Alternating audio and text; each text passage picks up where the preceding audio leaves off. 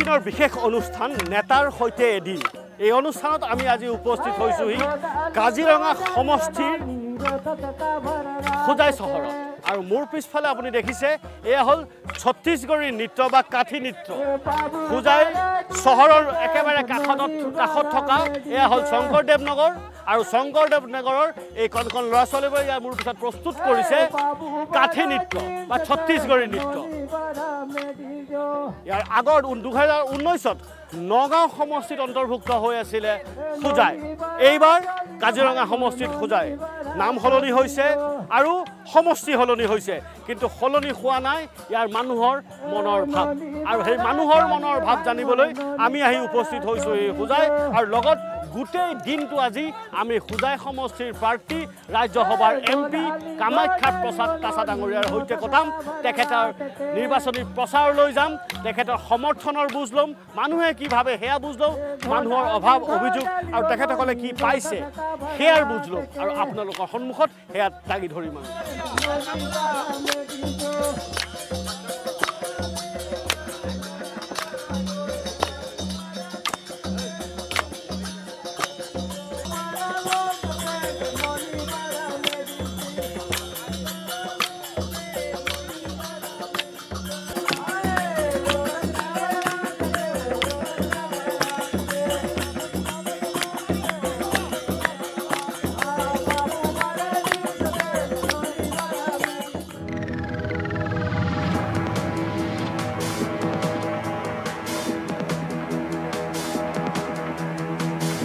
কাজিৰঙা সমষ্টিৰ খুজাই চহৰত আছোঁ প্ৰথম কথা হৈ গ'ল যে প্ৰথমবাৰৰ বাবে খুজাই আৰু লামডিং আৰু কাষত যমুনামুখ এতিয়া বিনাকান্দি এইবাৰ নতুনকৈ গঠন হোৱা কাজিৰঙা সমষ্টিত অন্তৰ্ভুক্ত হৈছে এতিয়া খুজাইত সৰহভাগ বঙালী কোৱা মানুহ তাৰপিছত হিন্দীভাষী কোৱা মানুহ তাৰপিছত মুছলিম সমুদায় মানুহ আছে আৰু প্ৰায় এটা সৰহসংখ্যক মণিপুৰী মাইতী মণিপুৰী সমুদায়ৰ লোকো আছে ৰাতিপুৱাতে খুব ব্যস্ততাৰ মাজত কালিৰ পৰা ক'ত আছে লোকেশ্যন কৰি অৱশেষত খুজাই সমষ্টিৰ প্ৰাৰ্থী বিজেপিৰ প্ৰাৰ্থী কামাখ্যা প্ৰসাদ তাছা আমাৰ সৈতে আছে একেবাৰে খুব ব্যস্ততাৰ মাজত হঠাৎ একাপ ৰঙা চাহ খাই বোলে ওলাই যাব মই বোলে এই চাহকাপত মানুহজনক লগ ধৰোঁ নমস্কাৰ নতুন সমষ্টি এটা অংশ আগৰ কংগ্ৰেছৰ দখলত আছিল গৌৰৱ গগৈ জয়ী হৈছিল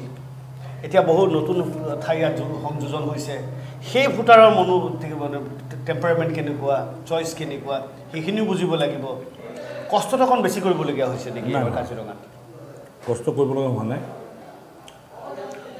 কাজিৰঙা যিটো সমষ্টি আছে ইয়াত ভাৰতীয় জনতা পাৰ্টীৰ এটা বেছ বহুত পুৰণি আছে একদম আপুনি যদি চাই একেবাৰে যোৰহাটৰ পৰা মানে দেৰগাঁৱৰ পৰা ইফালে তিতাবৰ বেকাজনীতে সোমাইছে ইফালে লামডিং ইফালে ব্ৰহ্মপুৰ এই গোটেইকেইটাত সমষ্টিতে ভাৰতীয় জনতা পাৰ্টীৰ বেছ আছে আৰু আটাইকেইটাতে এটা বিনাকান্দি বাদ দি বাকীবিলাকত অসম গণ পৰিষদ আৰু ভাৰতীয় জনতা পাৰ্টীৰ প্ৰাৰ্থী জয়ী হৈছিল সৰু পথাৰত আমাৰ বিশ্বজিৎ ফুকন গোলাঘাটৰ অৰুণা বাইদেউ দেৰগাঁৱৰ ভৱেন ভৰালী বোকাখাটৰ অতুল বৰা খুমটাইত মৃণাল শইকীয়া কলিয়াবৰত কেশৱ মহন্ত ব্ৰহ্মপুৰত জিতু গোস্বামী লামডিঙত শিৱ মিশ্ৰ আৰু খুজাইত ৰামকৃষ্ণ গতিকে ইমান অসুবিধা হোৱা নাই এতিয়া আৰু ডেডিকেটেড পাৰ্টি ৱৰ্কাৰ আছে আৰু ময়ো কৰ্মসূত্ৰে দলীয় সূত্ৰে এইবিলাকত দলৰ মানুহৰ লগত এটা সম্পৰ্ক আছিল আছে এতিয়া কথাটো হ'ল এইবাৰ কাজিৰঙাত কামাখ্যা প্ৰসাদ তাছা হিচাপে আপুনি কিমান ভোট পাব বুলি ভাবে নে বিজেপিত থকা কামাখ্যা প্ৰসাদ তাছা হিচাপে বেছি ভোট পাব বুলি ভাবে আপুনি বহুত মানুহৰ লগত কথা পাতিছে ব্যক্তিগতভাৱে ভোট কিমান আহে সমীক্ষাত 5 to 6% ভোট আহিব সেইটো ব্যক্তিগতভাৱে নহ'লে তাতকৈ বেছি খুব পপুলাৰ ভোট মানুহ হ'লেও ভূপেন হাজৰিকাৰ নিচিনা পপুলাৰ মানুহ কিমান ভোট পাইছে আপুনি দেখিছে সেইটো ডিপেণ্ড কৰে পাৰ্টিৰ চিম্বল পাৰ্টিৰ নেতা পাৰ্টিৰ কাৰ্যকৰ্তা এইবিলাকৰ যোগেদিও বহুত ভোট আহে ব্যক্তিগতভাৱে ভোট নাহেতো মই সেইটো ক্ৰেডিট ল'বলৈ নাযাওঁ ক'তো অহা নাই ৰাজ্যসভা MP জিকি পেলাই সদনলৈ যোৱা আৰু লোকসভা প্ৰাৰ্থী হিচাপে জিকি পেলাই সাংসদ হোৱা কিবা পাৰ্থক্য আছে ফিল কৰিছেনে পাৰ্থক্য না মইতো লোকসভা নাছিলোঁ লোকসভাত বহুত মানুহ সদস্য সংখ্যা বেছি ডাইৰেক্ট নিৰ্বাচন হয় ৰাজ্যসভা ইনডাইৰেক্ট নিৰ্বাচন হয় সাংসদ হিচাপে দুটাতে মৰ্যাদা সমান খালি ফাইনেন্সিয়েল বিল নাহে বাকী মৰ্যাদা সমান থাকে মানে ইমান দিনে আপুনি ফাইনেন্সিয়েল বিলটো পোৱা নাছিলে মইতো লোকসভা থাকোঁতে পাইছোঁ ৰাজ্যসভা থাকোঁতে বাকীখিনি সকলো ইয়াতে উত্থাপন হয় আৰু ইয়াত ক'বলৈ এইটো হাউচ অফ এল্ডাৰ্ছ বুলি কয় আৰু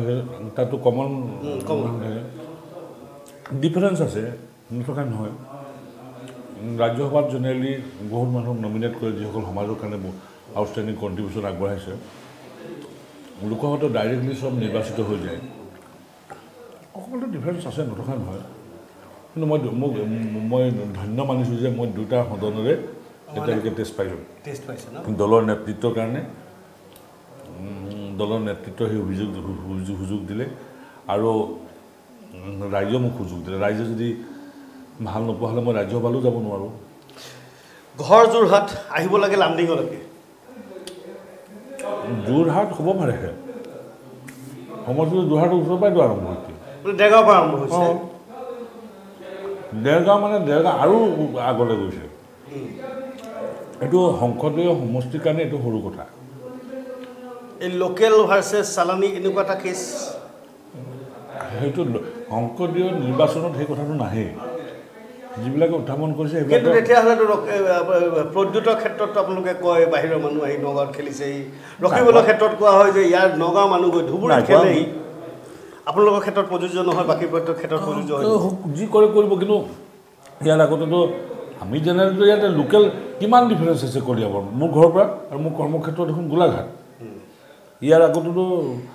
আমি ওলোৱা নাই ন কথাটো কোনে কৈছে কংগ্ৰেছে কৈ আছে প্ৰতিটো পেপাৰ প্ৰতিটো মিটিঙত কৈ আছে ইয়াৰ আগতে তৰুণগৈ ক'ৰ আছিলে মোৰ ঘৰৰ ওচৰ মোৰ ঘৰৰ পৰা 3 কিলোমিটাৰ দূৰ দীপগৈ ঘৰ মোৰ 3 কিলোমিটাৰ ঘৰ গৌৰৱগৈ ক'ৰ আছিলে সেইটো 3 কিলোমিটাৰ দূৰ অঁ তেতিয়াহ'লে এতিয়া কথাটো হ'ল যে সেইখিনি আপোনাৰ অসুবিধা হোৱা নাই মানে যোৰহাটৰ পৰা আহি পেলাই ইয়াত সেইখিনি আপুনি সাংগঠনিকভাৱে বা সমৰ্থনভাৱে আপুনি অসুবিধা পোৱা নাই এতিয়া কথাটো হ'ল যে কংগ্ৰেছৰ বৰ্তমানৰ যি পৰিস্থিতি আজি ৰাতিপুৱাও এজন দিগ্গজ নেতাই এৰিছে কংগ্ৰেছ এই যে কংগ্ৰেছৰ যি পৰিস্থিতি সেই পৰিস্থিতিয়ে আপোনাৰ জয়টো আৰু সহজ কৰি দিছে নেকি এতিয়া অভাৰঅল কংগ্ৰেছৰ বিপৰ্যয়ত লিডাৰ জইন কৰে নকৰে তাৰ ওপৰত ভাৰতীয় জনতা পাৰ্টি ডিপেণ্ড নাই কৰা মই যেতিয়া যোৰহাট আপুনি যেতিয়া কণ্টেষ্টৰ কথা কয় আপোনাৰতো মানে অপজিশ্যনটো আপোনাৰ কংগ্ৰেছী হ'লে কি হ'ল সেইকাৰণে মই কৈছোঁ ভোটটো ৰাইজে দিব সেইকাৰণে মই কৈছোঁ যে বৰ্তমান কংগ্ৰেছৰ পৰিস্থিতিয়ে আপোনাৰ স্থিতিটো আৰু বেছি মানে মজবুত কৰি দিছে নেকি কৰিবতো ডেফিনেটলি কৰিব কিমানটা মাৰ্জিন আশা কৰিছে ভোট নোহোৱাকৈ মাৰ্জিনৰ কথা ক'ব পাৰি নেকি আপোনালোকেতো মাৰ্জিন কৈয়ে আছে সেইটো কৈছে বেলেগ কথা মইতো মই ফিল্ডত আপুনি প্ৰিডিক্ট কৰিব নিবিচাৰে নাই মই নাই কৰা ভোটৰ পাৰ্চেণ্টেজ কিমান হয় চাই ল'ম মই চবেই চবেই কৈছে যে 3 লাখৰ পৰা এনেকৈ কৈছে মই কিন্তু সেইটো ভবা নাই মই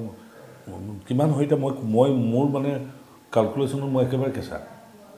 অংক কৰা নাই নেকি অংক কৰা কেঁচা কাৰণে মই হাৰিছোঁ 3বাৰ আপুনি ডিব্ৰুগড়ৰ পৰা হাৰিছে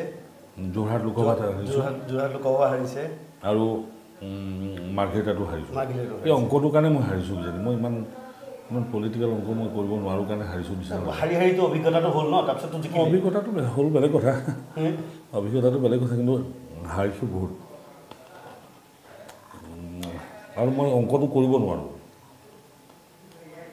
মই ভোটাৰ দৃষ্টিকোণে চাওঁ মই ইমান যে এনালাইচিছ কৰি সেই এনালাইচিছটো মই কৰিব নোৱাৰোঁ নাজানো কি জানো কামাখ্যা প্ৰসাদ তাছা নিজকে যেতিয়া এনালাইচিছ কৰে যে এজ এ পলিটিচিয়ান কিছুমানে খুব ভাল বক্তা কথা ক'ব জানে কিছুমানে এই অংক ভাল অংক কৰিব পাৰে কিছুমানে একো নকলেও মানুহৰ লগত কানেক্ট খুব ভাল কামাখ্যা প্ৰসাদ তাছা কেনেকুৱা মই নাজানো কেনেকুৱা মানুহে কি কাৰণে ভাল পায় সেইটো ৰাইজক সুধিব ৰাইজে ভাল পায় মই সেইটো জানো ৰাইজে ভাল পায় 100% ভাল পায় এটা কাম কৰোঁ চাহখন শেষ কৰোঁ আপুনিও ব্যস্ততাত আছে আমি আপোনাৰ লগে লগে আজি গোটেই দিনটো ঘূৰিম বক্তৃতাত ভাল ৰাইজৰ লগত কানেক্ট ভাল না সাংগঠনিক ভাল হৈ ৰাইজে ওলাই পৰিব ৰাইজৰ মৰমো চাম আৰু মাজে মাজে আপোনাক কথা বতৰা পাতিম আপোনাৰ লগত কিবা চিন্তা হৈছে নেকি নাই নাই চিন্তা নাই মই মানে ভাবিছোঁ দুদিনটো আপুনি লগত ঘূৰিব কেনেকৈ ঘূৰিব মই ঘূৰিম আপুনি চিন্তা নকৰিব আৰু খোৱা বোৱাৰ ফালে বিশেষ ধ্যান দিয়ে নে এইকেইদিন কষ্ট যেতিয়া বেছি হৈছে খাবলৈ মানুহে খাবলৈ দি আছে খাই আছোঁ য'তে গৈছোঁ ত'তে খাবলৈ গৈছে এনেকৈ খাই থাকোঁ মানুহ কাৰ্যকৰ্তা আমাৰনো কি ঘৰ এৰি ওলাই আহিলে নেকি ঘৰলৈ যায়নে ৰাতি আমাৰ ঘৰ থাকে জানো ঘৰো নাই নেকি আছে ঘৰ কিন্তু ঘৰলৈ যাওঁ জানো আমি ইয়াৰ পৰা ওলাই যাওঁ এয়া মিঠাই আৰু চাহ খাই অকণমান প্ৰটিন অকণমান চাহ আৰু আমাৰ জৰুৰীয়া মানুহটো চাহ একাপ লাগিবই চ' চাহ খাই আমি ওলাই যাওঁ এতিয়া আমি এই গোটেই প্ৰচাৰ অভিযানত যাম দিনটো নেতাৰ সৈতে থাকিম এদিন নেতাৰ সৈতে নিউজ 18ৰ বিশেষ নিৰ্বাচনী এক অনুষ্ঠান য'ত আজিৰ আমাৰ অতিথি কামাখ্যা প্ৰসাদ আছে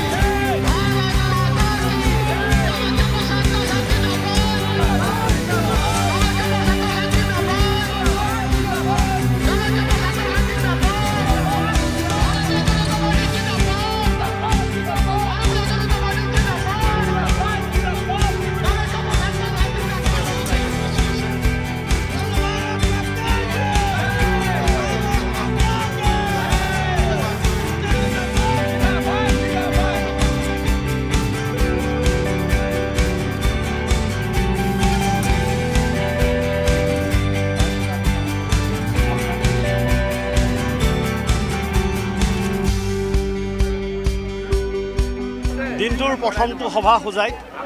আৰু আপুনি চাৰিওফালে দেখিছে মহিলাই মহিলা আৰু সকলো মহিলাই ইয়াত তেখেতসকলৰ নিজৰ নিজৰ আবেদন নিবেদন লৈ প্ৰাৰ্থীৰ কাষলৈ আহিছে তেখেতসকলৰ বিশ্বাস যে আগন্তুক নিৰ্বাচনত কাজিৰঙা সমষ্টিৰ পৰা তেখেতসকলৰ প্ৰাৰ্থী কামাখ্যাৰ প্ৰসাদ তাছা বিজয়ী হ'ব আৰু দিল্লীলৈ গৈ তেখেতসকলক সৰু সৰু যি আশা সৰু সৰু যি সপোন এই সপোনবোৰ পূৰ্ণ কৰিব সকলোৱে দৰখাস্ত লৈ আহিছে কিছুমানে কিছুৱে মৌখিকভাৱে আহিছে কিছুমানে লিখিতভাৱে লৈ আহিছে কিন্তু এটা কথা ইয়াৰ পৰা স্পষ্ট হয় যে এইবাৰ যি বিজেপিৰ যি চাৰিটা দিশত আচলতে ফ'কাছ দিছে নাৰী যুৱা কৃষক এইসকলৰ ভিতৰত নাৰী শক্তি এই নাৰী সবলীকৰণৰ বাবে বিজেপি ইমান কাম কৰিছে আৰু বিজেপিৰ বাবে মহিলাসকলে যেনেকুৱাকৈ ওলাই আহিছে মহিলা ভোটাৰ হৈ যেনেকুৱাকৈ ওলাই আহিছে বিজেপি আচলতে যদি জয়ী হয় তাৰ ভিতৰতে সৰহসংখ্যক যি যি অৱদান থাকিব সেই অৱদান এই মহিলা ভোটাৰসকলৰ পৰাই থাকিব কামাখ্যা প্ৰসাদ তাছা ছাইড দি ঘূৰি যাবলগীয়া হ'ল তেখেতৰ ওচৰলৈ এবাৰ যাওঁ গৈ পেলাই মই সোধোঁ প্ৰথমখন সভা মহিলা পৰ্যাপ্ত পৰিমাণে মহিলা আহিছে আপোনালোকৰ মহিলা ভোটাৰে এইবাৰ আপোনালোকৰ শক্তি কিন্তু কথাটো হ'ল প্ৰতিজনে নিজৰ নিজৰ এটা অভাৱ অভিযোগ আপোনাক পাই পেলাই ওচৰলৈ চাপি আহিছে আশা লৈ আহিছে যে আপুনি সমাধান কৰিব মই সমাধান কৰিলে তেওঁলোকে বিধায়ককো লগ পাইছে আৰু সিমানটোতো থাকিবই তেওঁলোকে এইটো আৰু পলিটিকেল যিকোনো সভাত আপুনি দেখিবলৈ পাব অভাৱটো ক'বলৈ জেগা টুকুৰা মানুহ এটা লাগে কিন্তু যেনেকুৱাকৈ মানুহ ওলাই আহিছে আপুনি আশ্বস্ত নে যে এইবাৰ আপোনাৰ বা দলৰ পক্ষতে সকলো আছে পক্ষতে আছে তেওঁলোকে আপুনি মানুহ ইমানটো সচেতন নহয় তথাপি দলৰ পক্ষত আছে 90% মানুহ দলৰ পক্ষত ভোট দিয়ে আমি কথা জানো এই প্ৰথম সভাখনত এনেকুৱা বহু মানুহ আছে যি প্ৰথমবাৰৰ বাবে আপোনাক একেবাৰে কাষৰ পৰা দেখিছে আৰু আপুনিও কাষৰ পৰা দেখিছে এই ভাৱ বিনোদনটো কেনেকুৱা হ'ল মানে কানেকশ্যনটো কেনেকুৱা মই তেওঁলোকৰ লগত কথা পাতিছোঁ আমাৰ কাৰ্যকৰ্তাসকলতো বিভিন্ন সময়ত লগ পায় কিন্তু এইটো কোনো মানুহৰ কাৰণে ইমান সম্ভৱ নহয় যে চব মানুহৰ লগত কানেক্ট কৰাটো পঞ্চায়ত সভাপতিটোৱে কানেক্ট নহয় কাৰণ এমপিটো অলপ আমি ট্ৰাই কৰিছোঁ যে তেওঁলোকৰ লগত কানেক্ট কৰিব পাৰিম নেকি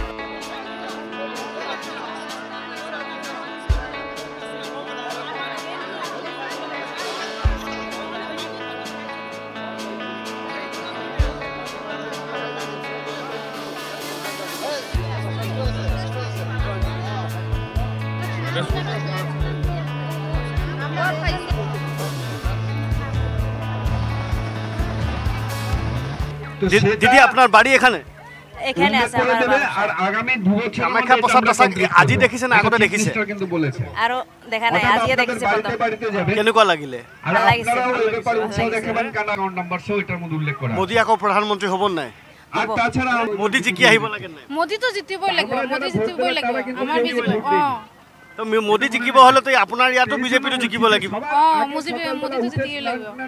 আগে ভোটটা দিয়ে দেবেন এবাৰ কি ভাবিছে মোদি চৰকাৰে কৈছে যে এবাৰ 400টা ভোট পাব 400 পাৰ হৈ যাবনে মোদিয়ে কি ভাল কাম কৰিছে আপোনাৰ কি লাগে কি ভাল কাম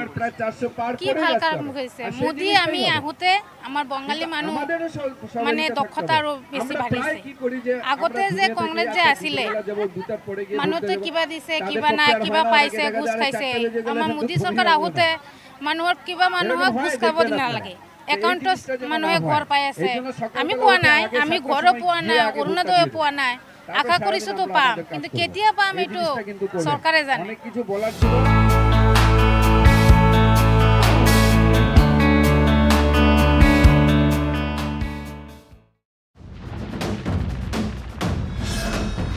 ভাৰতৰ গৌৰৱ গোটেই বিশ্বতেই ইয়াৰ সন্মান ষ্ট্ৰং মানে মাইথান ষ্টীল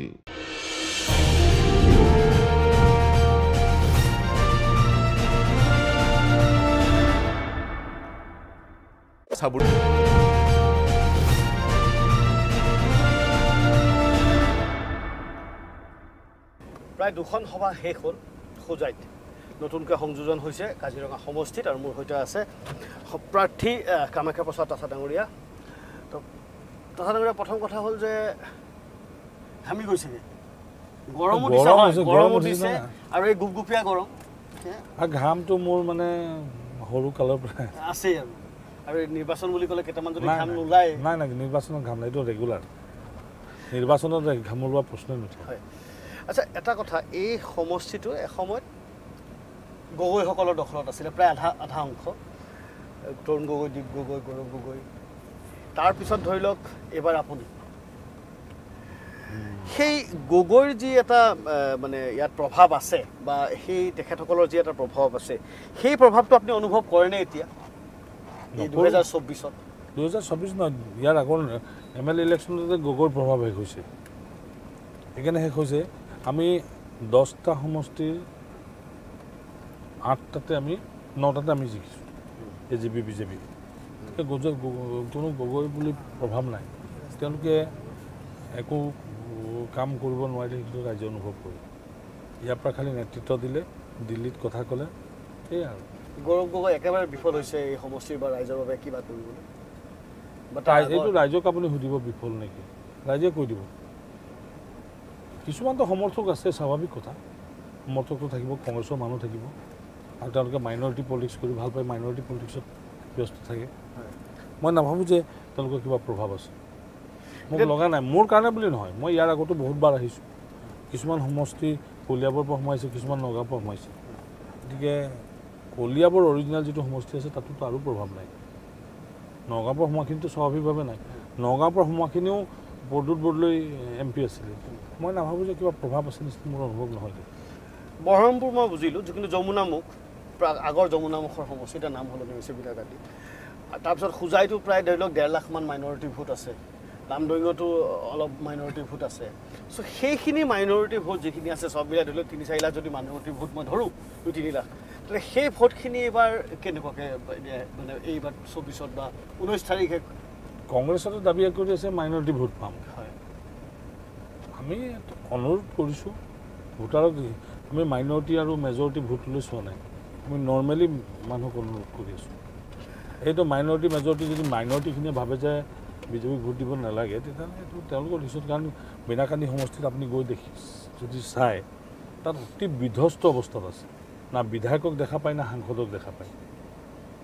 মই ইয়াৰ আগতো বিনাকান্দি গৈছোঁ যমুনামুখ যিটো কয় তাত অকল ধৰ্মীয় পলিটিক্সটো চলে তাত দাদাগিৰি পলিটিক্সটো চলে তাত বেলেগ ধৰণৰ এটা হুকুম আহি যায় বুলি কয়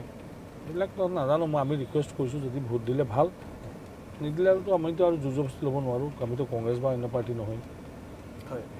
দ্বিতীয় কথাটো হ'ল এইবাৰ কোৱা হৈছে যে হোজাই সমষ্টিত এগৰাকী বিশেষ নিৰ্দলীয় প্ৰাৰ্থী দিয়া হৈছে যি AIUDFৰ দলৰ এজন জ্যেষ্ঠ নেতা কিন্তু নিৰ্দলীয়ভাৱে এইবাৰ তেখেতে ইয়াত প্ৰতিদ্বন্দ্বিতা আগবঢ়াইছে এতিয়া ৰাইজে কয় বা আপোনাৰ বিপৰীত পক্ষ যি আছে তেখেতসকলে কয় যে খুব চালাক চতুৰীভাৱে এজন এনেকুৱা ব্যক্তিক ইয়াত দিয়া হৈছে যি প্ৰত্যক্ষভাৱে নহ'লেও পৰোক্ষভাৱে বিজেপিকে সমৰ্থন দিব আৰু কংগ্ৰেছৰ ভোট কাটিব মাইনৰিটি সেইটো এটা ষ্ট্ৰেটেজি ইয়াৰ ৰাইজে যি কৈছে মই দুই চাৰিজন যাৰ লগত কথা পাতিছোঁ আৰু ৰাজনীতি সেইজন মানুহক ইমান তলখাপৰ ভাবি লৈছে যে যিজনে সাংসদীয় সমষ্টিত প্ৰাৰ্থীটো আগবঢ়াইছে মইতো নাভাবোঁ যে তেনেকুৱা মানুহ ইলেকশ্যনত উঠে কাৰণ ভোট কাটিবলৈ নুঠে নে মানুহ জিকিবলৈ উঠে তেওঁ জিকাৰ মানুহটোতে উঠিছে আপুনিয়ে কৈছে চাইজেবল মাইনৰিটি ৰাইজে কয় 3-400 ভোটতকৈ বেছি নাপায় এইটো মই নাজানো 300-400 ভোট পাতিবলৈ কোনে উঠাব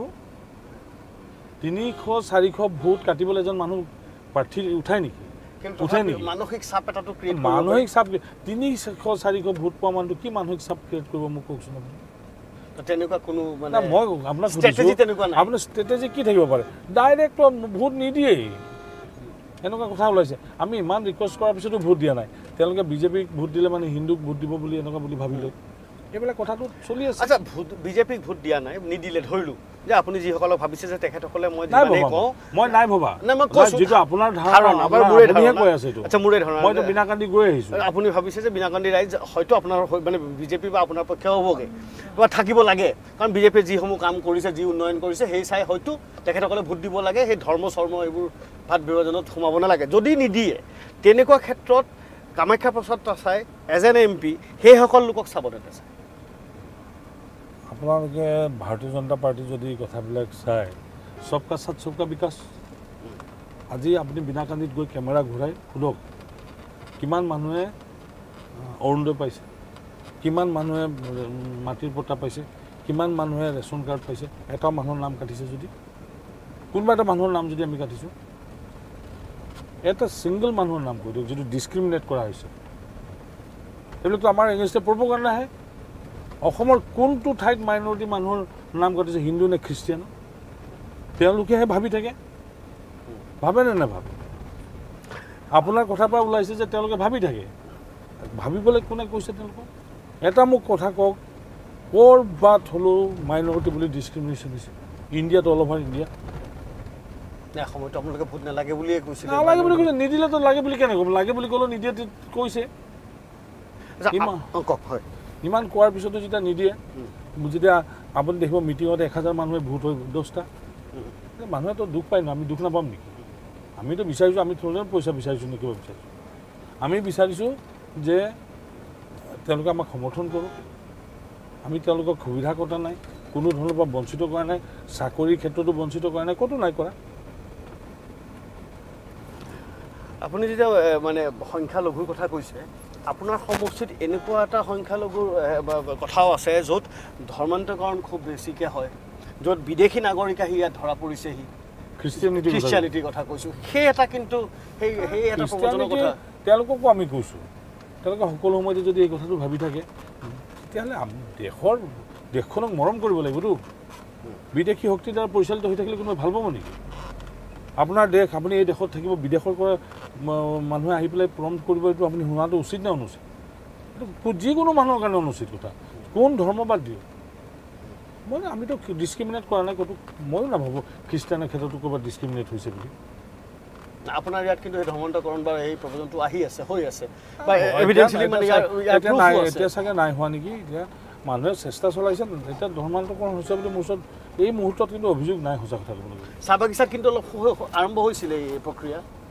ধৰ্মান্তৰকৰণটোতো দুটা কথা হয় একটো মানুহজনৰ নিজৰো ইচ্ছা থাকে আৰু বাহিৰৰ পৰা এটা প্ৰভাৱ থাকে বাহিৰৰ প্ৰভাৱটো আচলতে হিন্দু ধৰ্মান্তৰকৰণ নাই, ইছলামত নাই, তেওঁলোকৰ নাই। এইটো বিতৰ্কিত বিষয়। এইটো তেওঁলোকে যদি কৈছে এইটো ভাল কাম, নিজৰ ধৰ্ম বঢ়াবলৈ কৰিব পাৰে, কৰেও। আৰু বহুত সময়ত আমাক আহি পেলাই অভিযোগো দিছে, মই এনেকুৱা সুবিধা পোৱাৰ কাৰণে অলপ ধৰ্মটো চেঞ্জ কৰিছোঁ, সেন্দুৰটো কিন্তু মচা নাই, সেন্দুৰ লৈ আছোঁ, এনেকৈ বুলি কয়। কিন্তু মই যীশু পূজা কৰোঁ। এইটো আমাৰ চাওক, ধৰ্ম গ্ৰহণৰ নিজৰ এটা অধিকাৰ, ৰাইট টু ৰিলিজন, এটা ৰিলিজিয়াছ প্ৰেক্টিছ এটা আছেই, আপোনাৰ কনষ্টিটিউচনেল ৰাইট আপোনাৰ। কিন্তু মোৰ কথাটো হ'ল যে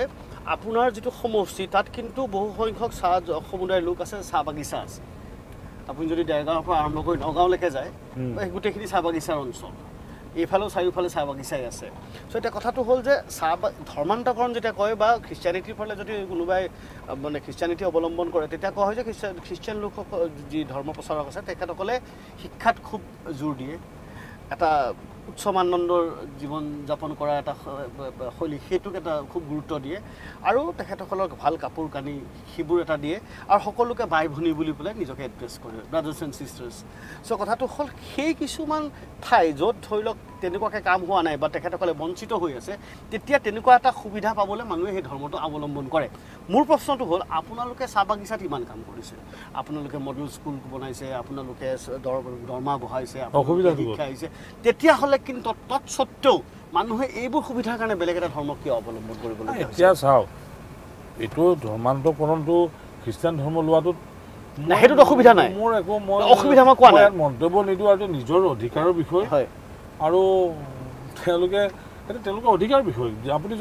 আপুনি হিন্দু হৈওতো বেলেগ ধৰ্ম, আপুনি কিমান পন্থা লৈ আছে নাই, সেইটো নিজা বিষয়। সেইটোত আমি ইমান মোৰ নোঘমাওঁ ব্যক্তিগতভাৱে। আচ্ছা, আমি এপিল কৰিছোঁ, মই নিজেও গীৰ্জালৈ যাওঁ কেতিয়াবা। খ্ৰীষ্টান ধৰ্ম মোৰ বহুত বন্ধু আছে। আমি ৰাজনীতি মানুহবিলাকৰ সাধাৰণতে ইমান ধৰ্ম নাথাকে, ইমান ধৰ্মত গোড়া হৈ নাথাকে, বাহিৰৰ পৰা ভোটটো পাবলৈ কৈ দিয়ে।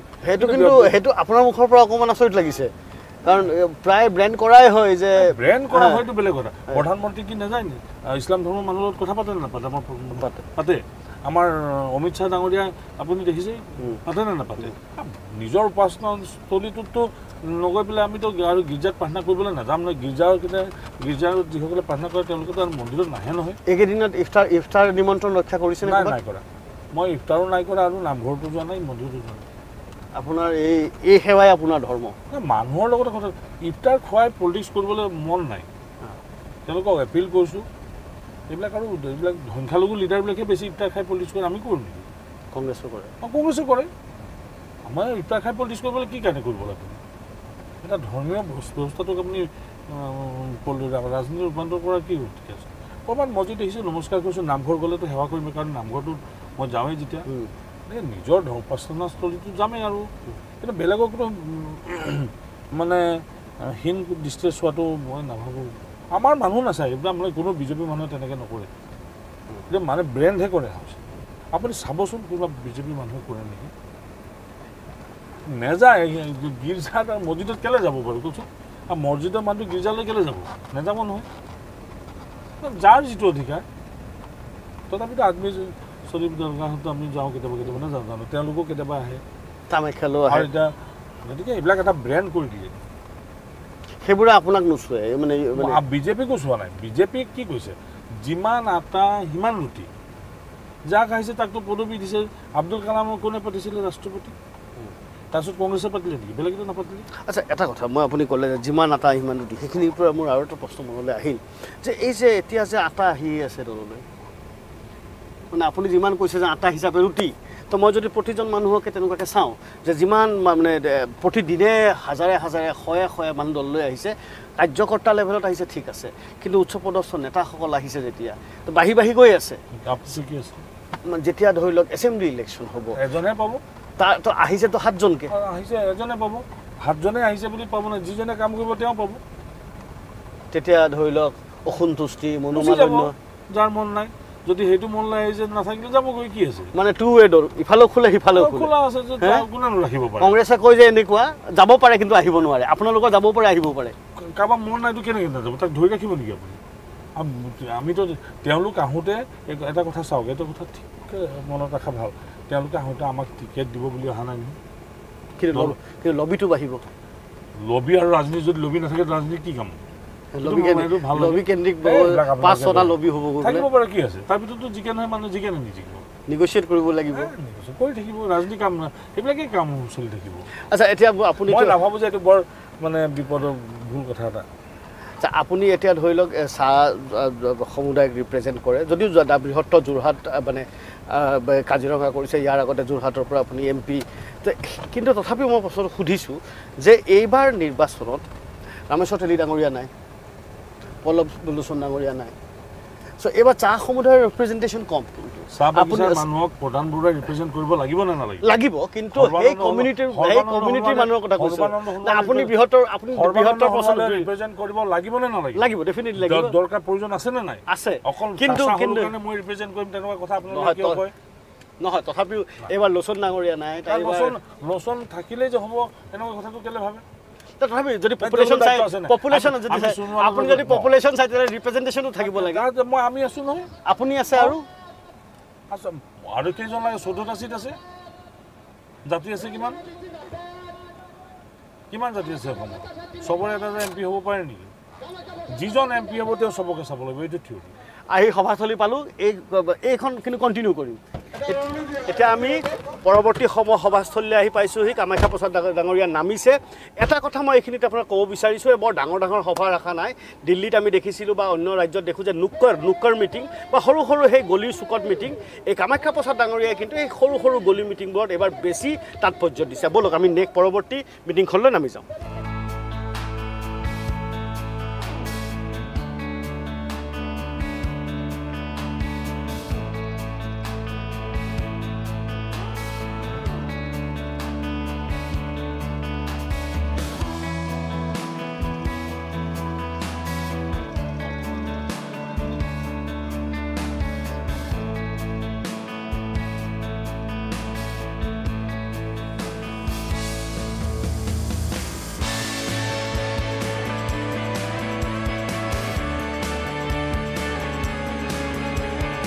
হোজাই চহৰৰ চিঙাৰী বস্তিত সৰু এটা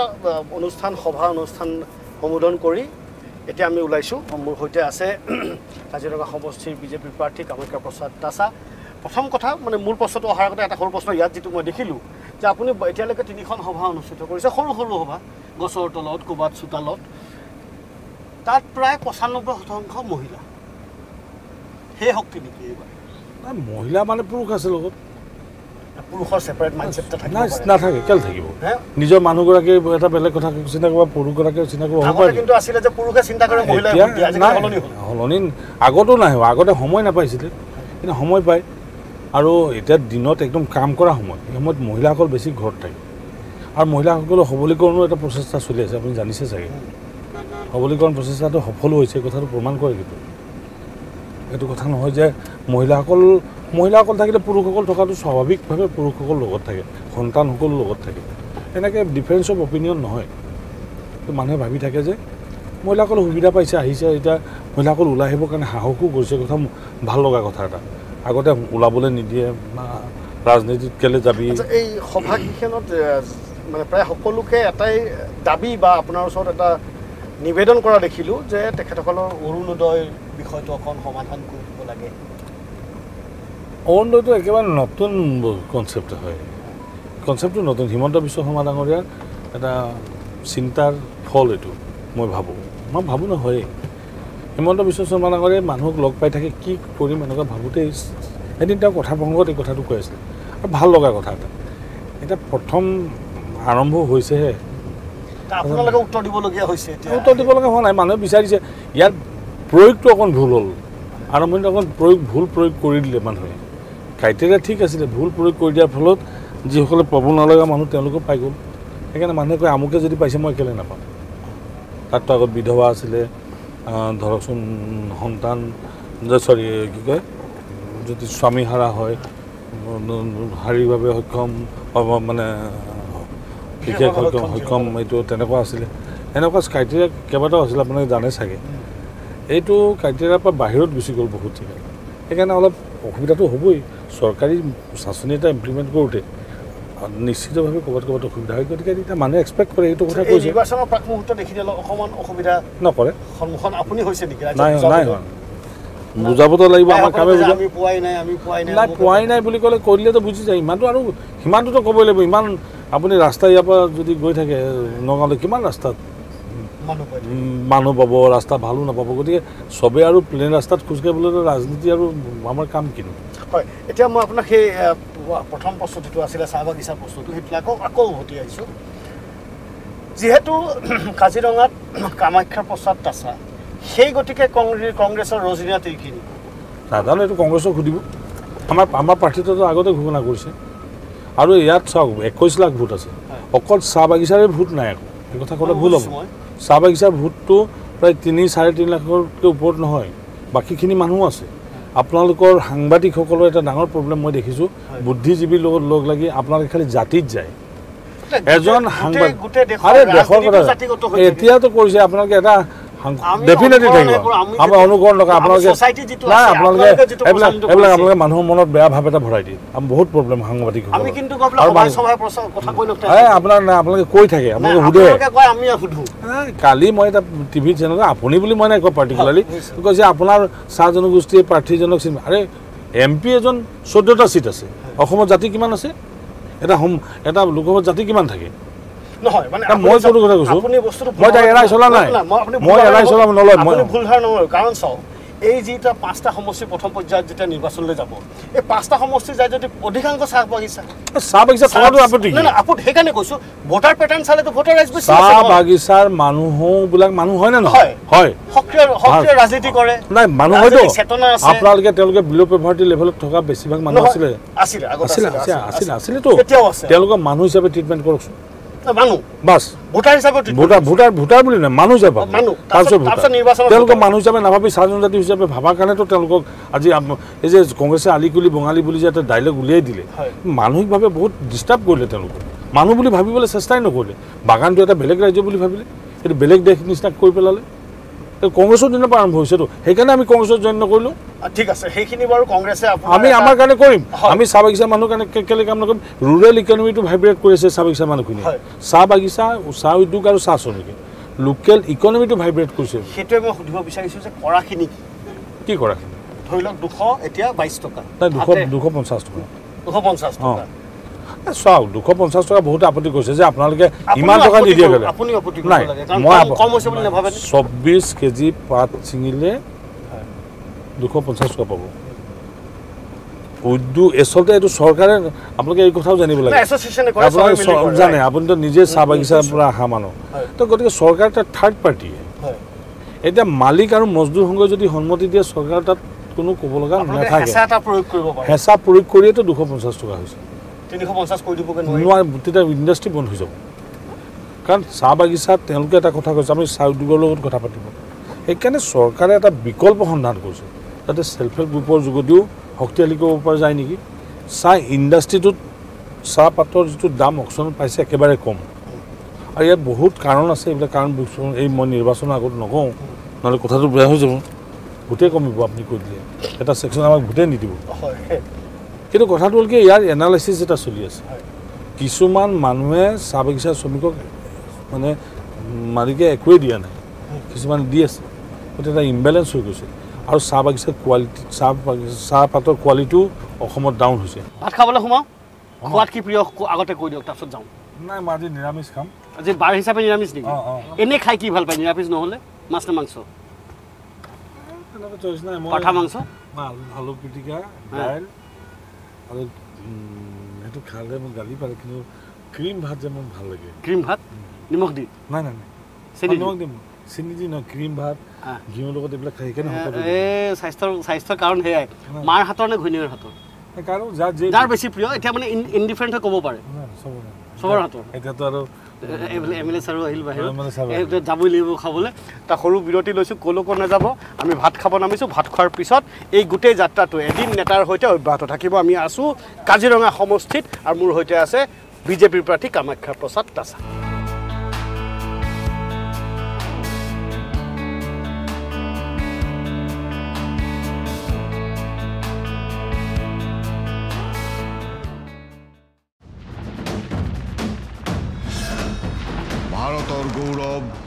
বিশ্বতেই ইয়াৰ সন্মান ষ্ট্ৰং মানে মাইথান ষ্টীল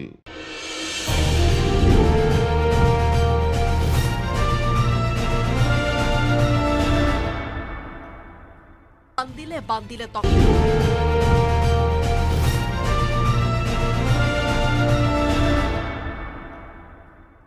মোৰ সৈতে আছে অনুপ দেৱ ডাঙৰীয়া হোজাই জিলা বিজেপিৰ সভাপতি প্ৰথম কথা হ'ল হোজাই এইবাৰ নগাঁৱত নাই কাজিৰঙাত আছে কাজিৰঙাৰ বাবে কিমান লাভান্বিত হ'ব হোজাই বিনাকান্দি লামডিং এই তিনিটা আহি কাজিৰঙাত লাগিলেহি নগাঁৱৰ পৰা ওলাই গ'ল এই তিনিটা অহাৰ পিছত সমীকৰণ কিমান সলনি হ'ব ভোটৰ গণনা কি সলনি হ'ব পাৰে আৰু বিজেপি কিমান লাভান্বিত হ'ব পাৰে ইয়াৰ পৰা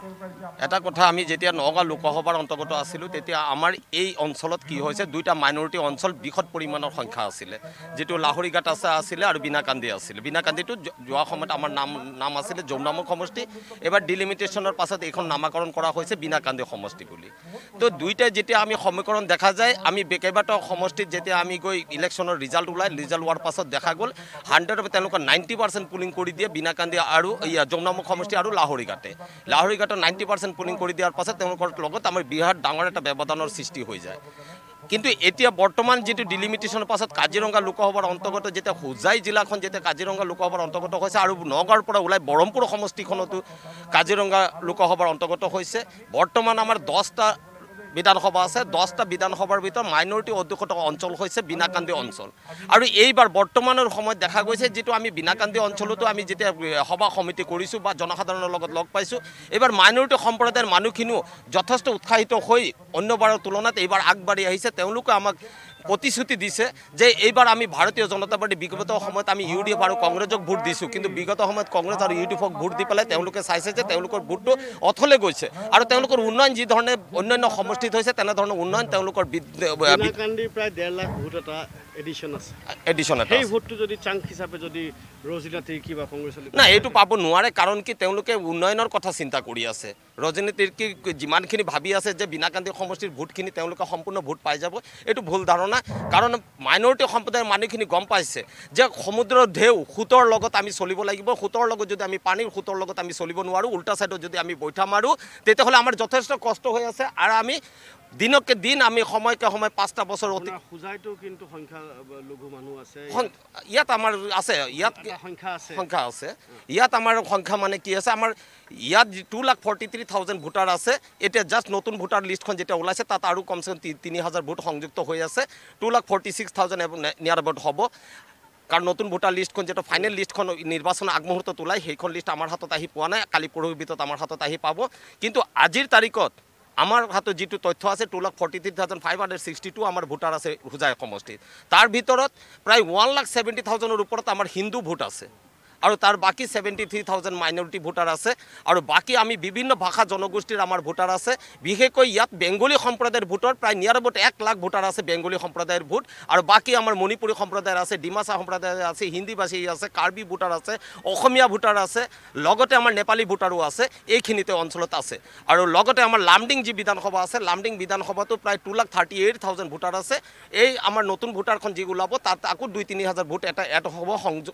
সংশোধনী কৰি পেলাই কিন্তু আমাৰ 2,38,000 ভিতৰত আমাৰ 71,000 মাইনৰিটি ভোটাৰ আছে আৰু বিনাকান্দি সমীকৰণ আৰু ইফালে সৰু পথাৰৰ ফালে যি খ্ৰীষ্টিয়ান চাহ সমুদায়ৰ লোকসকল আছে এই গোটেই যদি অংকটো হিচাপ কৰি চাই তেতিয়াহ'লে এইবাৰ কামাখ্যা তাছাৰ হাতত ব্যৱধান কিমান ব্যৱধান প্ৰায় 2.5 লাখ ভোটৰ ব্যৱধান আছে 2.5 লাখৰ ওপৰত কিন্তু তেওঁলোকৰ হাতত মাত্ৰ ভোটাৰ আছে কমসে কম 3 পৰা 4 লাখ ভোটাৰ আছে 21 লাখৰ ভিতৰত এই 4 লাখ ভোটৰ ভিতৰত তেওঁলোকে সীমাবদ্ধ হৈ থাকিব তাৰ বাহিৰে আৰু তেওঁলোকে ভোট নাপায় আৰু বাকি ভোটখিনি এবাৰ যে বৃহৎ সংখ্যক ভোট পাব মোৰ মতে কি যেন 14টা লোকসভাৰ ভিতৰত হাইয়েষ্ট ভোটত বোধহয় আমাৰ কামাখ্যা প্ৰসাদ তাছা ডাঙৰীয়া জিকিব সেইটো বিজেপিৰ বাবে জিকিব নে কামাখ্যা তাছাৰ নিজৰ এটা যে ভাবমূৰ্তি আছে দুইটাই আছে কামাখ্যা প্ৰসাদ তাছা এনে এজন ব্যক্তি যিজন সাধাৰণ ৰাইজৰ লগত থকা এটা গ্ৰাছ ৰুটৰ পৰা উঠি অহা কাৰ্যকৰ্তা কাৰণ তেওঁ এটা সাধাৰণ মানুহৰ লগত এটা পৰিচয় আছে প্ৰত্যেকটা ব্যক্তিক মাতি তেওঁ টেলিফোন নাম্বাৰ লয় খালি টেলিফোন নাম্বাৰ লৈ সীমাবদ্ধ নাথাকে প্ৰত্যেকজনৰ লগত সম্পৰ্ক কৰে প্ৰত্যেকজনৰ নিজৰ বুলি সম্পৰ্ক কৰে সেই কাৰণে কামাখ্যা প্ৰসাদ ব্যক্তিগত ভোট এখন আছে আৰু লগতে ভাৰতীয় জনতা পাৰ্টিৰ ভোট আছে আৰু আজি নৰেন্দ্ৰ মোদী ডাঙৰীয়াৰ যেটো আজি উন্নয়ন আৰু নৰেন্দ্ৰ মোদী ডাঙৰীয়াৰ যিটো প্ৰতিচ্ছবি সেই ছবি এটা সকলোৰে সন্মুখত আছে সেইটো এটা আছে লগত কামাখ্যা প্ৰসাদ ডাঙৰীয়াৰো ব্যক্তিগত এটা সম্পৰ্ক আছে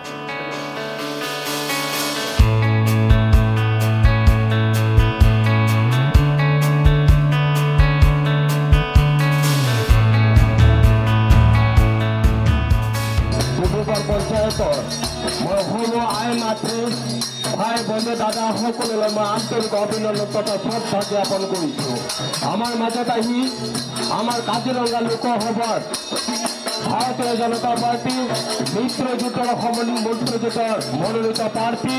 কামাখ্যা প্ৰসাদ তাছা ডাঙৰীয়া আমাৰ মাজত আহি উপস্থিত হৈছে আমাৰ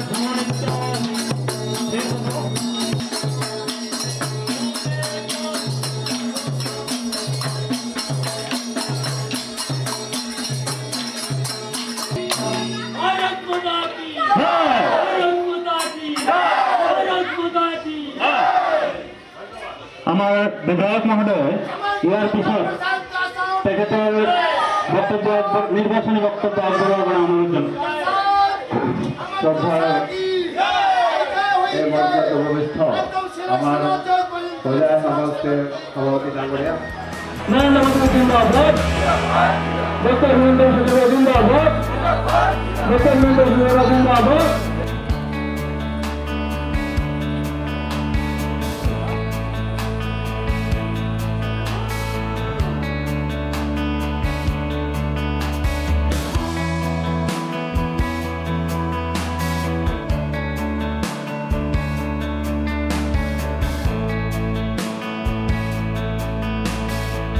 প্ৰায় ৬-৭টা সৰু ডাঙৰ সভা আমি ফুৰিলোঁ আমাৰ প্ৰাৰ্থীৰ সৈতে আৰু এইবাৰ প্ৰাৰ্থীৰ সৈতে স্থানীয় বিধায়কো আছে ৰামকৃষ্ণ ঘোষ ডাঙৰীয়া দুজনকে স্বাগতম জনাইছোঁ আৰু প্ৰথমতে ঘোষ ডাঙৰীয়া আপোনাৰ ওচৰলৈকে আহিছোঁ আপুনি এটা সভাত ক'লে যে কামাখ্যা প্ৰসাদ তাছাক প্ৰাৰ্থী হিচাপে পাই আপোনাৰ মনোবল আৰু শক্তি দুগুণ হৈছে এইটো স্বাভাৱিকতে আজি আমি আমাৰ দলৰ ভিতৰতে যদি আপুনি খবৰ লয় তেখেতে মষ্ট পপুলাৰ নেতা গোটেই অসমতে খালি হোজাই নহয় সেই হিচাপে কৈছে তাৰ অৰ্থ এইটো নহয় কি বেলেগে কোনো সৰু নহয় আমাৰ পাৰ্টীৰ সকলোৱে আমি কাৰ্যকৰ্তা হয় তো কামাখ্যা ইয়াতে আৰু এটা কথা কি যে আজিৰ পৰা নহয় বহুত বছৰৰ পৰা তেখেতে হোজাইত আহি থাকে এনেই আহি থাকে আপুনি ক'ব পাৰে 10-12 বছৰ আগৰ পৰা মই পাই আছোঁ বিভিন্ন কাৰণে হকে বিহকে এনেই আহি থাকে তাৰ এটা স্বভাৱত আছে যে না সকলোৰ লগত মিলিব লাগে এই যে এটা পাৰ্চনেল পিয়াৰ যিটো বুলি কয় সেই বস্তুটো আগৰ পৰা আহিছে সেইকাৰণে বহুত ৰাইজেও আপুনি দেখা পাব যে সাধাৰণ এজন মানুহ হোজাইৰ মানুহ তাক চিনি পায় তেখেতে সেইকাৰণে মই কৈছোঁ যে ইমান দিনে আপুনি আছিলে MLA কিন্তু MP গৰাকী আছিলে কংগ্ৰেছৰ না সেইটো এইবাৰ আপুনি সুযোগ এটা পাইছে ডাবল ইঞ্জিন আপোনাৰ নিজৰ সমষ্টিটো হ'ব স্বাভাৱিকতে কি হয় ডাবল ইঞ্জিন থাকিলেতো ভালেই হয় না ইঞ্জিন স্পীডটো বাঢ়ি যায় তো সেই হিচাপে আৰু আগৰ যিজন মানে MP আছিলে কংগ্ৰেছৰ MP আছিলে নগাঁৱৰ পৰা তেতিয়া আমি নগাঁৱত আছিলোঁ এতিয়া কাজিৰঙাত আহি গৈছোঁ অদ্ভুত বৰদলৈ যোৱা 5 বছৰত কোনো ব্যক্তি দেখা নাই ইয়াতে কোনো কাম এটা কৰাও নাই একো হেৰিও কৰা তেখেতে এটা সম্প্ৰদায়ৰ ঘৰত ঘূৰি ফুৰি থাকে এৰিয়াত ঘূৰি ফুৰি থাকে কিয় ঘূৰি ফুৰি থাকে আমি নাজানো কাৰণ বিজেপিটো সবকা সাথ সবকা বিকাশ আজি আমি সকলো জাতি ধৰ্ম নিৰ্বিশেষে সকলো ক্ষেত্ৰত ৰাস্তা হৈছে আঁচনি পাইছে বিভিন্ন ধৰণৰ কাম ইয়াতে ইউনিভাৰ্চিটিৰ পৰা ৰাস্তাৰ পৰা আৰম্ভ কৰি সব জাতি ইভেন বিভিন্ন ধৰ্মৰ মানুহক আপুনি এপ্ৰ'চ কৰক আপুনি খবৰ পাব যে না ভাল মোদী গভৰ্ণমেণ্ট ভাল তেখেতসকলে যে মুছলিম সম্প্ৰদায়ৰ মানুহ একদম আগবাঢ়ি আহিছে যে আমি এবাৰ ভোট দিম তেখেতসকলে কৈ আছে তো কথা হ'ল কি যে সেইকাৰণে তেখেতে পপুলাৰ মই এনে কোৱা নাই বিনা কান্দি এবাৰ এটা কনচাৰ্ণ হ'ব পাৰে নেকি নহয় তেওঁলোকে স্বাভাৱিকভাৱেই কনচাৰ্ণটো হোৱা নাই আগতে আছিলে কাৰণ আগতে চবফালৰ পৰা জিকিয়াই বিনা কান্দি জনমুখত হাৰি যায় এতিয়া মাইনৰিটি মানুহখিনি বিজেপিক ভোট দিব নোখোজে এইবাৰ কিন্তু সেইটো ফেক্টৰ হৈ থকা নাই আজি তাৰিখত তেওঁলোকক ভোট দিব বুলি কৈছে মই নাজানো কিমান দিলেতো আমি ভাল পাম কিন্তু এজ এ হ'ল কাজিৰঙা লোকসভা সমষ্টিটো এতিয়া ভাল এটা অৱস্থাত আছে বিনা কান্দি মানুহখিনি সকলো সময়তে তেনেকৈ ভাবি থাকিলেও বেয়া হ'ব তাত IUDFে বিভিন্ন ধৰণৰ ঠগ মানুহক প্ৰবঞ্চনাও কৰিছে কাম কৰি দিব পৰা নাই তেওঁলোকে এই কথা আমাক জনাইছে আমি গৈছোঁ বিভিন্ন ঠাইত বিনা কান্দিত অকল এনেকুৱা মানুহ ভাবিলে ভুল হ'ব যে ভোটটো নিদিব এই কথাটো ভুল হ'ব এই হোজাই বঙালী ভোটাৰ যিসকল আছে বেংগলী ভোটাৰ সেই মেইন ফ'ৰ্চ নে মানে পাৰ্চেণ্টেজ ৱাইজটো বেছি বাৰু পাৰ্চেণ্টেজ ৱাইজ মেইন ফ'ৰ্চ চবেই আপোনাৰ আমি বেলেগ ডিষ্ট্ৰিক্টত চাইছোঁ এনেকুৱা নহয় যে মেইন ভোটাৰ শব্দটো ডেফিনেটলি এটা কি বুলি কয় নিৰ্ণায়ক ভোট প্ৰদান কৰাৰ ক্ষেত্ৰত ভূমিকা থাকে মই বহুত ঠাইত আজি সুধিলোঁ যে প্ৰাৰ্থীজনক চিনি পায় নাই কিছুমানে ধৰি লওক প্ৰাৰ্থীজনক চিনি নাপাবও পাৰে নাপাওঁ বুলিও কৈছে মই ক'লোঁ যে এই সন্মুখত ৰৈছে যে 3জন মানুহ আপোনালোকৰ প্ৰাৰ্থী কোনজন বোলে নাই চিনি মই তাহাঁতক সুধিলোঁ ভোট কাকে দিব বিজেপিকেই দিব স্বাভাৱিকভাৱে মোক চিনি নাপাব মই মিটিঙত তেওঁলোকক কৈছোঁ আজি যে সভাখন কেলৈ হৈছে আজি সভাখন হৈছে এক প্ৰকাৰ পৰিচয়মূলক সভা হৈছে মোক MLA ডাঙৰীয়াই ক'লে বিভিন্ন সমষ্টি MLA কৈছে যে এইটো স্বাভাৱিক কথা হয় আমি ব্যক্তিগতভাৱে মোক চিনি পাবলৈ মই এনেকুৱা এটা পঞ্চায়ত সভাপতিৰ ৰোলো প্লে কৰা নাই মই আপোনাক এটা সাক্ষাৎকাৰ কৰোঁ ব্যক্তিৰ পাৰ্চেণ্টেজটো বৰ কম থাকে দলৰ লিডাৰশ্বিপ দলৰ চিম্বল এইবিলাকৰ যোগেদি আমি বহুত দূৰ আগবাঢ়ি যাওঁ ইয়াৰ পিছত আমি পৰিচয় ল'বৰ কাৰণে আমি চেষ্টা কৰোঁ স্বাভাৱিক চিনি নাপাটো স্বাভাৱিক কথা কিন্তু মই নিজে স্বীকাৰ কৰিছোঁ মই তেওঁলোকক কৈছোঁ আপোনাৰ সমষ্টি পৰিচয় হ'ল কাজিৰঙা আৰু আপোনাৰ সমষ্টিতেই অসমৰ পৰিচয় কাজিৰঙালৈ কিবা বিশেষ পৰিকল্পনা গোটেই ৰাজ্য চৰকাৰে নিজৰ পৰিকল্পনা আছে কেন্দ্ৰ চৰকাৰৰো নিজৰ পৰিকল্পনা আছে তাৰ উপৰিও চাওঁ কাজিৰঙা নিজে এটা ঐতিহ্যপূৰ্ণ ঠাই এইটো অসমৰ কাৰণে এটা ঈশ্বৰৰ দান পৃথিৱীৰ কাৰণে ঈশ্বৰৰ দান মানে কেনেকৈ জানে এশিঙীয়া গড় এটা জৈৱ বৈচিত্ৰ্যৰ কাৰণে বিখ্যাত আৰু ই এমপ্লয়মেণ্টটো জেনেৰেট কৰি আছে আজিৰ তাৰিখত নেশ্যনেল চেংচুৰী হোৱাৰ পিছত এমপ্লয়মেণ্ট জেনেৰেট কৰিছে ভৱিষ্যত তাত চুব নোৱাৰে কাৰণ কেলৈ এইটো ফৰেষ্ট এৰিয়া হয় তাৰ আশে পাশে অঞ্চলবিলাক ডেভেলপমেণ্টৰ কাৰণেও আমি চিন্তা চৰ্চা কৰোঁ ইতিমধ্যে ডেভেলপমেণ্ট আৰম্ভ হৈছে ভাল হোটেলো আৰম্ভ কৰিছে হোটেল ব্যৱসায়টো যথেষ্ট ভাল হৈছে তাতে আৰু কুটিৰ শিল্প তাৰ দ্বাৰা চলিব দেশ বিদেশৰ পৰা যেতিয়া মানুহখিনি আহিব তেওঁলোকে অসমৰ পৰা কিবা লৈ যাব খুজিব এইটো এটা টুৰিজিমৰ ক্ষেত্ৰত এটা সাংঘাতিক ভূমিকা পালন কৰিব আৰু তাতকৈ ভাল লগা কথা আছে আপোনালোকে চবে জানে চবে পৃথিৱীয়ে জানে প্ৰধানমন্ত্ৰী ডাঙৰীয়াই কাজিৰঙা সমষ্টিত আহি যোৱাৰ লগে লগে চেংচুৰীত আহি যোৱাৰ লগে লগে এই বিশ্ববিখ্যাত হৈ পৰিলে এনেওতো বিখ্যাতেই প্ৰধানমন্ত্ৰী তাত যেতিয়া এক ৰাতি থাকি গ'ল তাৰমানে বুজিব লাগিব যে তাৰ মহত্ব কিমান বঢ়াই থৈ গ'ল আপুনি নাজানে পৰ্যটন ক্ষেত্ৰত এনেতো আছেই গোটেই পৃথিৱী মানুহে কাজিৰঙাক জানে কিন্তু তেওঁ যে থাকিলে তাৰ কেইবাটাও এছপেক্ট আছে একটো অসমৰ পৰিৱেশটো শান্ত অসমত প্ৰধানমন্ত্ৰী যেতিয়া থাকি গৈছে কাজিৰঙা থাকি গৈছে তাৰমানে বিশ্ববাসী আশ্বস্ত যে ইয়াত কোনো সমস্যা নাই অসমখন ভাল ৰাস্তাত গৈছে এইটো প্ৰমাণ কৰিলে আপুনি ইয়াত আপোনালোকৰ জিলাৰ যি প্ৰেচিডেণ্ট তেখেতে কয় 2.5 লাখ ভোটত জিকিব তেনেকুৱাকৈ ৰাইজে 2 লাখ 3 লাখ 2.5 লাখটো কৈ আছে বাৰু তো সেইটো এটা তেখেতসকলৰ কেলকুলেশ্যন মই ধৰিছোঁ তেখেতসকলে কেলকুলেশ্যন কাৰণ গ্ৰাউণ্ড ৱৰ্ক তেখেতসকলে কৰে তাত তেনে স্থিতিত কিন্তু অমিত শ্বাহ ডাঙৰীয়াও আহি আছে আৰু সন্তোষ সাংঘাতিক এইটো অমিত শ্বাহ অহাৰ লগে লগে অমিত শ্বাহ জানে বহুত শক্তিশালী লিডাৰ তেওঁ ভাষণৰ যিটো দম আৰু যিটো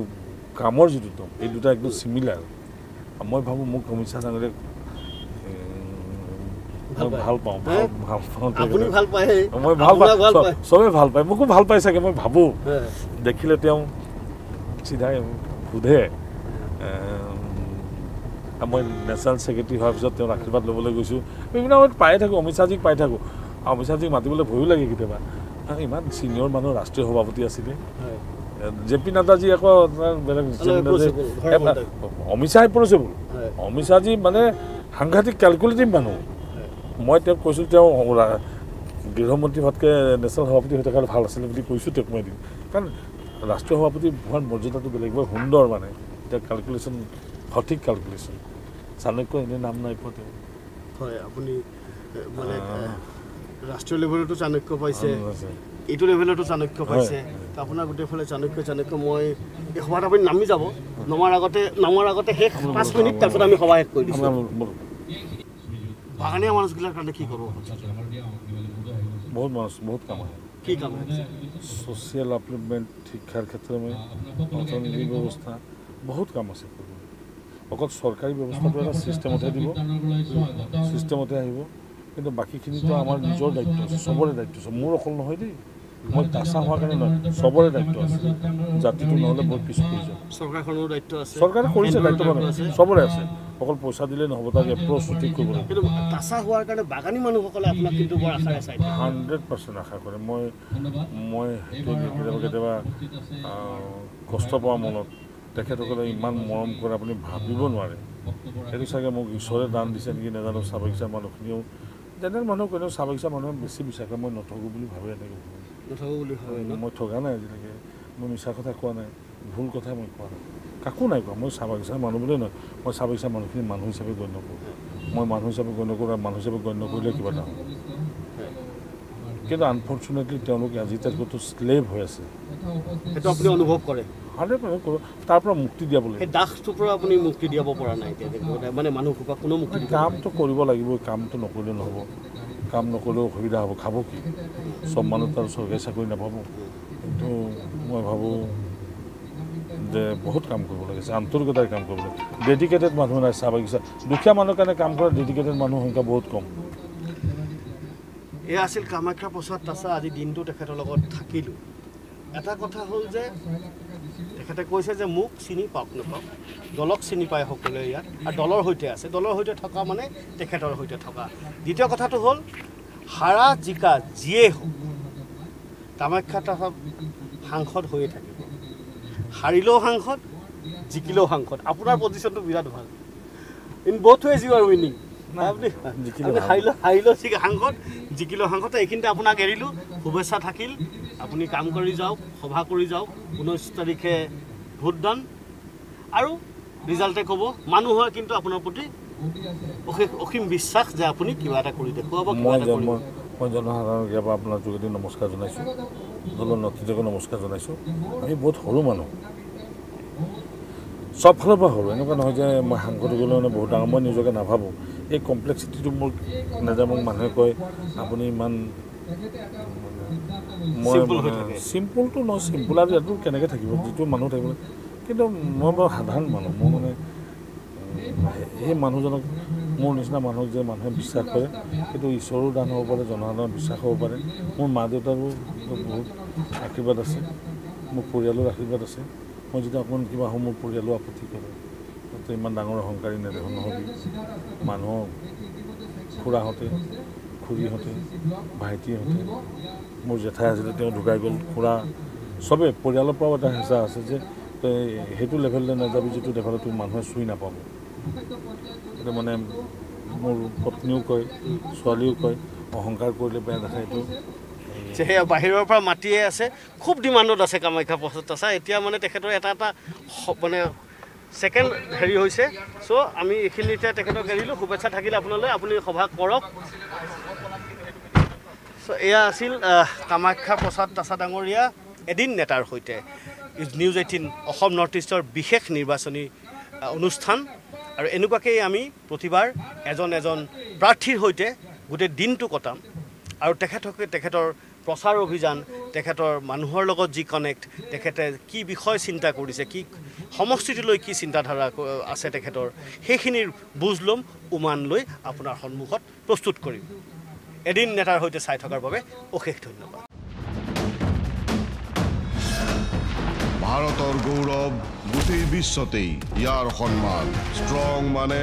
মাইথান ষ্টীল